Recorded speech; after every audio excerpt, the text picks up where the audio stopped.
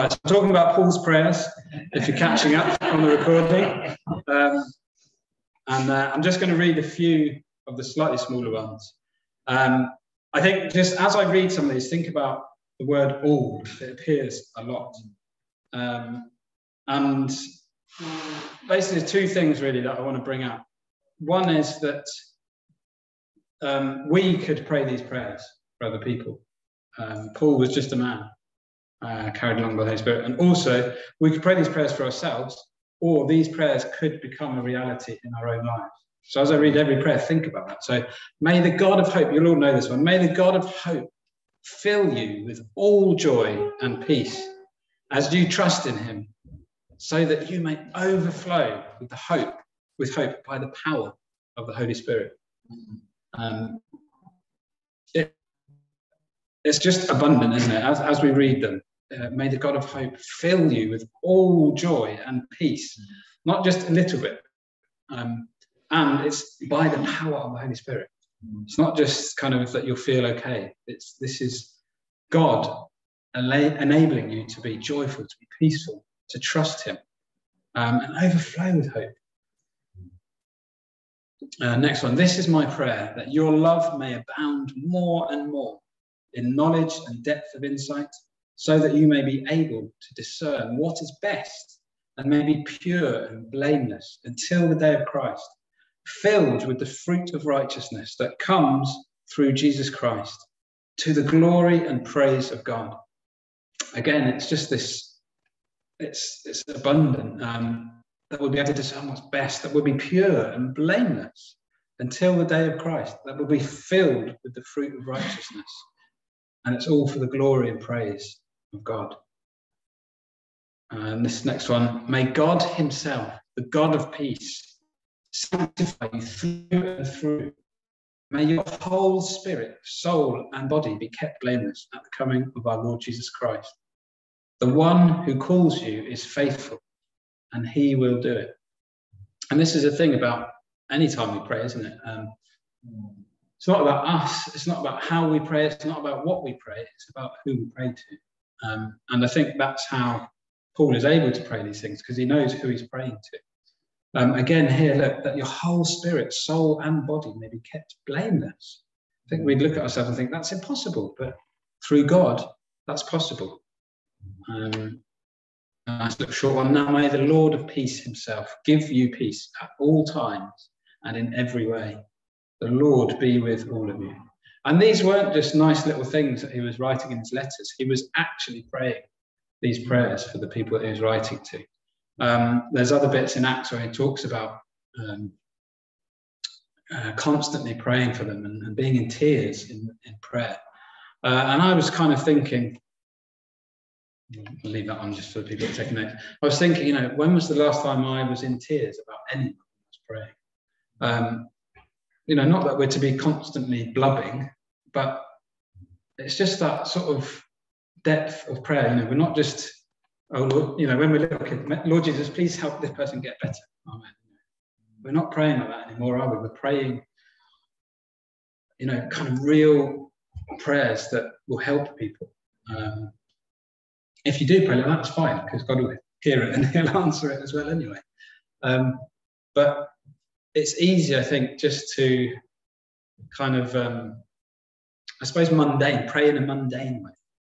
But let's take an example from Paul and allow him to kind of encourage us into this kind of prayer. So just a few general points. I may have made them already. So these prayers were for real people. He was writing to actual churches. I guess as well they were for each church. They were for a church, a body of believers, not particularly for one person. So again, as we read them, we can think of our church. God, is this true? May it be true. And it was specific. He knew each church that he was writing to. Again, as I said, you could probably look at it and go and work out kind of how he's praying because of what we know about each church. Interestingly, most of these prayers, I think, sort of seem to come from the good churches, or the better churches that he was a bit more happy with, rather than some of the not naughty churches, but there's Corinthians, they had a lot of problems. He seems to pray for more and more for these churches that he knows are doing well.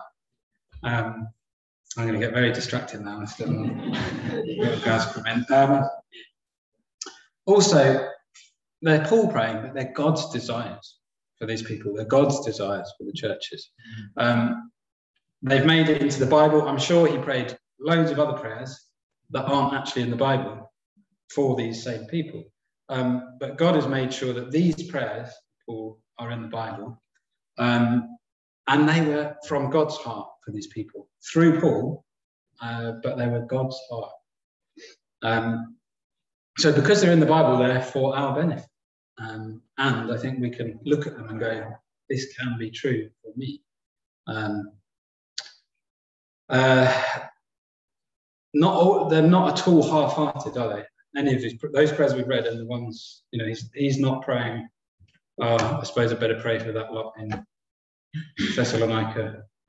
He's going for it. It's God's heart coming out, and he's expecting that they will be answered. He's expecting fulfillment. He's not just praying nice things because he wants them to think, "Oh, that's nice that Paul wants this for us."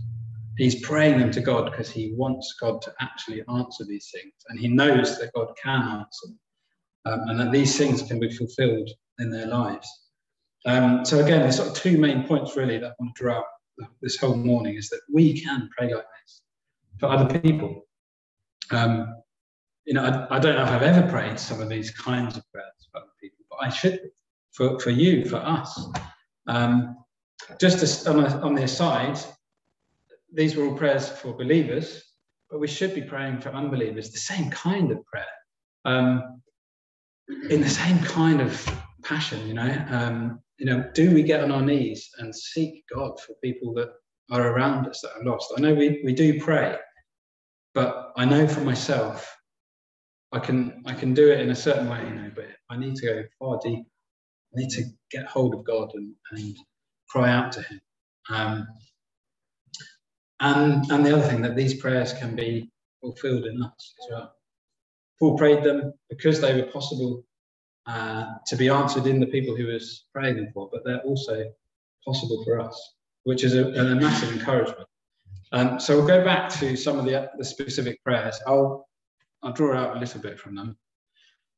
So there's one of the quite big prayers, so they're on a few slides, but I'll just read through it and then I'll pop back. So for this reason, ever since I heard about your faith in the Lord Jesus and your love for all the saints, I have not stopped giving thanks for you, remembering you in my prayers.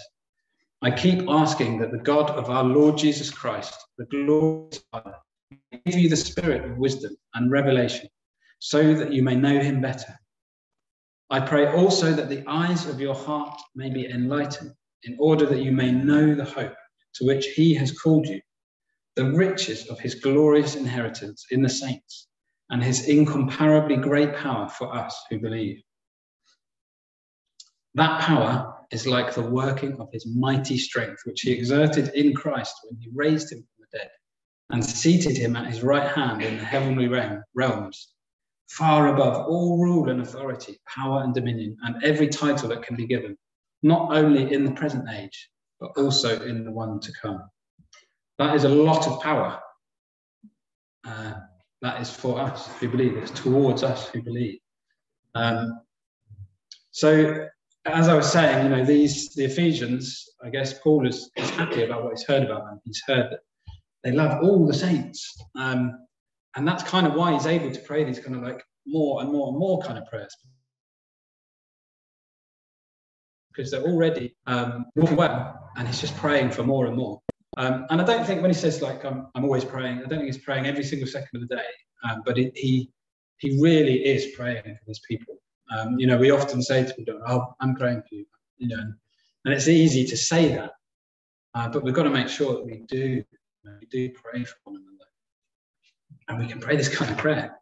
Isn't that great? Better than just kind of help them, Again, sometimes, as Graham was saying, sometimes you just haven't got a clue. What should I pray? Help them might be the best you got, and God will hear that. He'll hear, because the verse that Graham was saying was that the Spirit prays prayers that can't be uttered. in groanings, So God hears the things that aren't wonderful words coming out of our mouth. He hears our heart as well. So don't feel like, oh dear, I'm going in and praying, saying wonderful words. I'm just trying to encourage us that, let's look higher.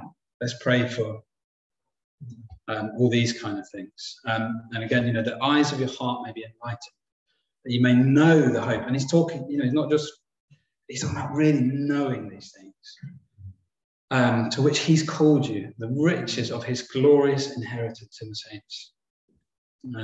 I'll go to the next one. Also to Ephesians again. So I can't remember what this reason was, so you're going to have to do your own homework. For this reason, I kneel before the Father, from whom his whole family in heaven and on earth derives its name. I pray that out of his glorious riches he may strengthen you with power through his Spirit in your inner being, so that Christ may dwell in your hearts through faith.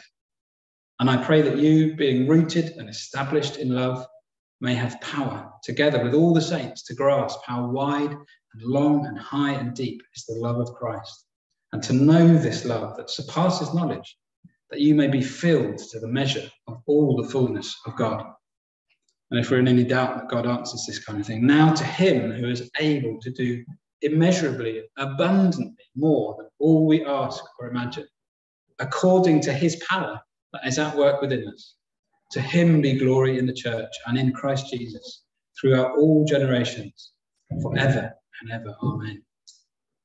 And again, you'll notice a lot of them it's all about God being glorified in us, in his church.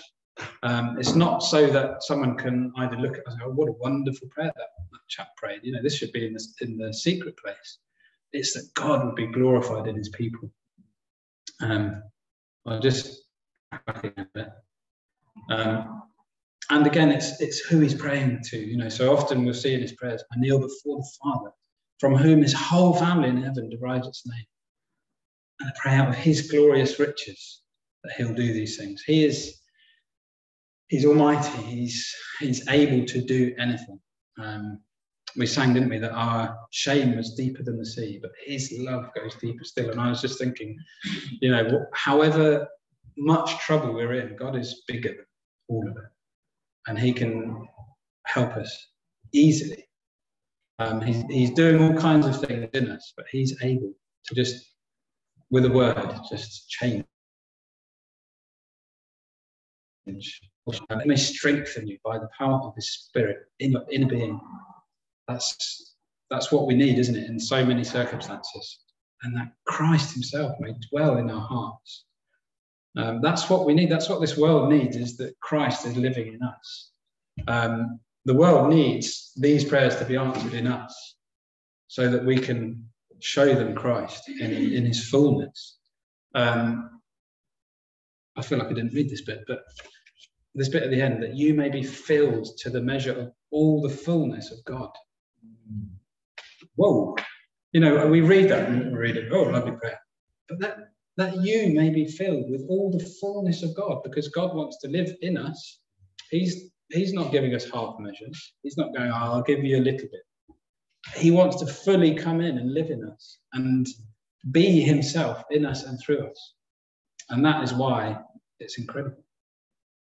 And again, just that's a great encouragement, isn't it? Anytime we're kind of doubting, we just need to look to God and think, he is able to do this. Right, next one to Colossians. For this reason, he's talked about Epaphras, another chap who's been there, coming back and reporting again that they have great love. And so then that's why Paul is giving thanks. He says, for this reason, since the day we heard about you, we have not stopped praying for you and asking God to fill you with the knowledge of his will through all spiritual wisdom and understanding. And we pray this in order that you may live a life worthy of the Lord and may please him in every way, bearing fruit in every good work, growing in the knowledge of God, being strengthened with all power according to his glorious might, so that you may have great endurance and patience, and joyfully giving thanks to the Father who has qualified you to share in the inheritance of the saints in the kingdom of light. again, it's just over and above, isn't it? To fill you with the knowledge of his will through all spiritual wisdom and understandings. Graham Klein was talking about wisdom, wasn't he? That we need wisdom. And God wants to give us that, and he's able to. All spiritual wisdom. There's so many situations where we're in and just haven't got a clue what the best thing to do is. Having a kid is a case in point. But you've got to just throw yourself on God and ask him for wisdom. And he gives it. He gives it. And again, he's praying this, that they may live lives worthy of the Lord. And we were saying in our homework, I used to read that and think it's kind of like worthy of God in the way that, say, maybe people would look at me and judge my dad, you know, if I live in a certain way. So I've got to live in a way that's worthy of my father's name. But it's living a life that is worthy of the kind of life that he lived. That we can live that kind of life that would have been worthy of Jesus living. That's amazing. I just think as we read these prayers, you just think, wow. And we can pray them. We can pray them for ourselves, and they can be fulfilled. So yeah, are we praying like this? I don't think I am. I know I've got a long way to go. Not that we kind of sit down and we read them exact words, or we kind of judge ourselves because we're not praying for Paul, but just that we pray these kind of faithful, expectant prayers where we look at God and we go, and often it's through the knowledge of God, through knowing God, knowing who he is. That's how we can pray these things, because it's easy to believe that he's so good when if we don't know him as well, you can sort of, doubts can creep in. But when we know him, these things can well up and faith can rise. Do we pray for one another? And how much do we pray for each other? This kind of prayer, we pray when we're sick, when someone brings an issue with their child or this or that. But we're really praying for each other. These kind of prayers.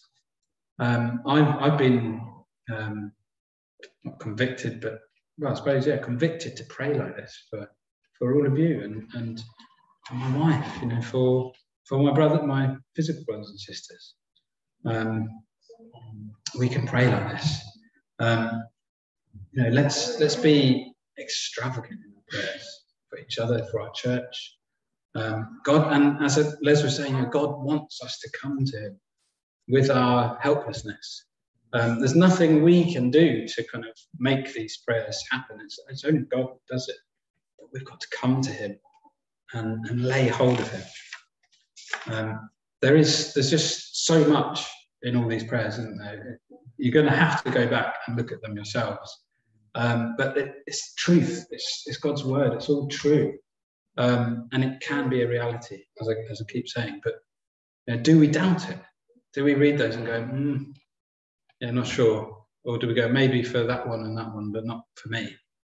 We shouldn't doubt it. Let me read another passage. It's also from Ephesians. It's Ephesians 2, from verse 1. And you were dead in the trespasses and sins in which you once walked, following the course of this world, following the prince of the power of the air, the spirit that is now at work in the sons of disobedience, among whom we all once lived in the passions of our flesh, carrying out the desires of the body and the mind, and were by nature children of wrath, like the rest of mankind. But God, being rich in mercy, because of the great love with which he loved us, even when we were dead in our trespasses, made us alive together with Christ. By grace you have been saved, and raised us up with him and seated us with him in the heavenly places in Christ Jesus, so that in the coming ages he might show the immeasurable riches of his grace in kindness towards us in Christ Jesus. For by grace you have been saved through faith. This is not your own doing, it is the gift of God, not a result of works, so that no one may boast. For we are his workmanship, created in Christ Jesus for good works, which God prepared beforehand that we should walk in them. God was rich in mercy. He loved us with great love. do we believe that? Do we receive that God loves us? And again, it says, so that in the coming ages he might show the immeasurable riches of his grace and kindness towards us in Christ Jesus. We're to be people that show forth what Jesus can do in a life. And this again, that God has raised us up with Jesus, seated us with him in the heavenly places in Christ Jesus. That's present and continuous, as we're hearing. That can be true now, is true now. So of course these things can be possible.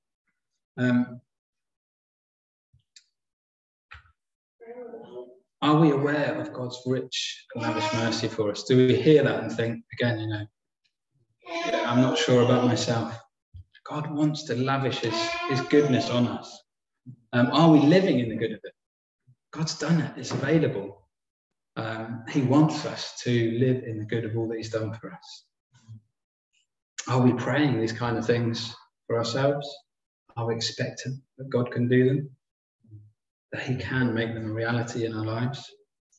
Do we desire it? Often I think we're quite passive, aren't we? I know I am myself. It's easy to get caught up with just the things of life. We get busy. But we're to come. Again, Les was saying, we can think, oh, God will do it. God's sovereign. God wants to do these things. But we've got to come. He kind of wants to know that we want it, that we desire it. He's able to do it in an instant. But we've got to come. I want them now. I'm dissatisfied that I'm not experiencing these kind of things. Or more of that in my life. I want that to be true in my life. And I know I need to get on my knees. I need to lay hold of God and ask him for these kind of things. And it's all for his glory. It's not just nice feelings or that we might look good. It's for God's glory in us and in the church. There's just a couple more of Paul's prayers I want to look at. As I said, there's probably more context to all these prayers that we could look into. You could dig down and get more out of them. But just as a general exhortation, I just want to read these. There's a few more. May the God who gives endurance and encouragement give you a spirit of unity among yourselves as you follow Christ Jesus, so that with one heart and mouth you may glorify the God and Father of our Lord Jesus Christ. That's definitely a prayer I want to pray for us as a body, that we'd have unity, that we'd have one heart, one mouth. You hear it, don't you, sometimes in a meeting, like when God is really moving us. And this one prays and that one prays, and you hear God speaking. We want that every time that we meet and we gather. We want that even when we meet each other for coffee or tea, whatever. And again, that we may glorify the God and Father of our Lord Jesus Christ. Another one, Thessalonians, may the Lord make your love increase and overflow for each other and for everyone else, just as ours does for you. And one of the passages earlier, I think it was Colossians 1, I can't remember, he's commending them because they love all the saints. We were saying in our home group, it's easy to love this one and that one and few and not love that one so much. God wants us to love everyone and to increase and overflow with love for each other. I was thinking about Ivy and another one coming, just how it kind of just draws out love from you. You don't realise it can grow, and it just keeps growing. She develops, she starts talking, little things like that. Wow, you kind of think, I love this little thing. And we need that kind of love for each other. We'll do anything for each other. Let's ask God for it, for ourselves, for all of us, so that God can be glorified through it, so that people can know that we are his. Again, I'm sorry, I can't remember what this in mind was about, but I do commend you to do your homework. go read the prayers of Paul and have a look at them and really get hold of them. But with this in mind, we constantly pray for you, that God may count you worthy of his calling, and that by his power he may fulfill every good purpose of yours and every act prompted by your faith. We pray this so that the name of our Lord Jesus may be glorified in you and you in him, according to the grace of our God and the Lord Jesus Christ. I really like this one. That by his power he may fulfill every good purpose of yours. You know, often we have, there's that phrase in there about good intentions. Often we have good intentions, but when they come from God, every good purpose, God can by his power help us to fulfill them. And every act prompted by our faith. And that can be small things. I know it's so easy for us in churches to look at particular ones who do the more noticeable things. To look at Les Wielden.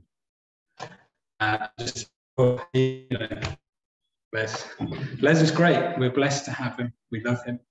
But each one of you is just as valuable in the body. And every act, it might be tidying the chairs, it might be bringing someone a cup of water, it might be particularly praying for sick people, it might be phoning someone up, it might be anything, it might be praying. Every act prompted by our faith, that God will fulfill them by his power. That's just wonderful. That's what we want, isn't it? Again, that he would be glorified. I think this is the last one. May our Lord Jesus Christ himself and God our Father, who loved us and by his grace gave us eternal encouragement, good hope, encourage your hearts and strengthen you in every good deed and word. God can encourage us. You know, are we feeling discouraged? God can encourage us. Are we feeling weak? God can strengthen us with the strength that the power that he raised Christ with. That's there. That's what it says. It's true, you know. Yes, it's incredible, but it's true. Are we feeling hopeless? God can give us his hope. The God of hope can give us, fill us to overflowing with hope. I think it's often in these times when we're feeling just completely overwhelmed that God can really show us the truth of these things. But when we're not feeling overwhelmed, he wants us to be in that place as well, to depend on him, to rely on him, to not suddenly think, oh, I'm doing okay. You're not. None of us are ever doing okay. We need him. We need more of him. So I can't really do each prayer justice. Stop that. But hopefully it's just a bit of a flavour. These are what Paul was praying. I do want us to go away and read them ourselves and just really kind of think, ask ourselves, is this true in my life? Am I experiencing this? Is this true in our church? Am I praying this kind of thing? Do we believe that these things can be true? It's only as we kind of get alone really, really with the word that God can come alongside us and just minister his truth to us. But let's stir ourselves up, not in the wrong way, like Graham was saying. You know, you can kind of agitate yourself up, but let's stir ourselves up in the right way in prayer by the Holy Spirit to pray these kind of things and pray full of faith. We're praying to God. It's him who answers these things. It's not based on us who are praying. You know, don't think, oh, well, if Les prayed this prayer, it would be answered. No, if you pray it through the Spirit with faith, it will be answered. Let's do that. Let's pray for each other. Let's pray for our church. Let's stir ourselves to pray for the lost, that they would come in and know these things as well. That's what we want for people, isn't it? But if we're not quite there, we're not. We kind of see less of a reason for others to know it. But when we know Christ and we know these things are true in our hearts, we want other people to know them. So let's devote ourselves to prayer, to powerful prayers that are based on knowing God and having faith in Jesus. Great. Well, let me pray to close, and then I'll hand back to Graham. Lord Jesus, we just love you. We thank you for your word. We thank you that you have put Paul's prayers for these different churches in the Bible so that we can read them and be encouraged by them, be exhorted by them, be challenged by them. Lord, I am convicted that I don't pray like this enough. Lord, I want to pray full of faith that you want to answer these kind of prayers. Lord, help us all to just learn more about prayer, to know you more, Lord, to stir ourselves to come aside into your presence so that you can stir us up by your Spirit to pray life-changing prayers, to pray prayers that you are longing to see answered. Lord, we just thank you that all these things come from you, Lord, and we pray that these things would be true in us, that they would all be for your glory, Lord, in us, in our lives, in our church, in this town, in this land, Lord, that you would be glorified and that people would come into the truth and people would come and they would know you. In Jesus' name we pray. Amen. Amen. Thank you, Graham. I'll just come back to you.